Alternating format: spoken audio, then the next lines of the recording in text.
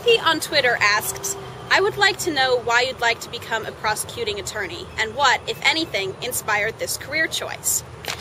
Well, when I was growing up, my dad would always have the 7 of us kids sit on the couch and he would pull out newspapers and magazines and talk about the things that were going on in the country and in the world.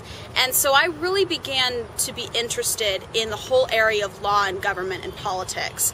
We all discussed these things and it became very clear to me how important it truly was, and that even growing up in rural Nebraska, DC wasn't this far off place that didn't affect us in any way.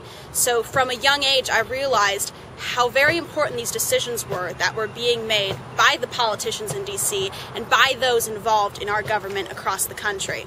So at 7 years old, if you asked me what I wanted to be, I decided I wanted to be an attorney, a judge, president, and a Supreme Court justice. And that was my career plan from the very beginning.